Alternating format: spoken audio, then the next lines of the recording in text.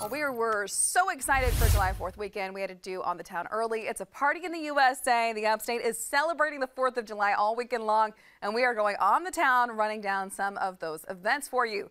Beginning with fireworks, food trucks, and free fun in Fountain Inn. Say that 10 times fast. Grab the family and head on out to Main Street Saturday starting at 6 p.m. Craven Mellon is performing, and there will be laser tag, a foam party, and inflatables for the kids. There will also be parking available at the Weston and Trade Street parking lot. However, coolers and pets are not allowed. And keep the party going into Sunday with the Simpsonville Simply Freedom Fest. The party starts at 6 with a very special guest, country music star Josh Turner. He is headlining this free concert, you guys. And there's going to be a free fireworks show to end the night. Doors open at 5:30, but everyone is encouraged to get out there early. And join the town of Duncan for the Watermelon Festival Fireworks Show Saturday. There will be a watermelon eating and seed spitting contest.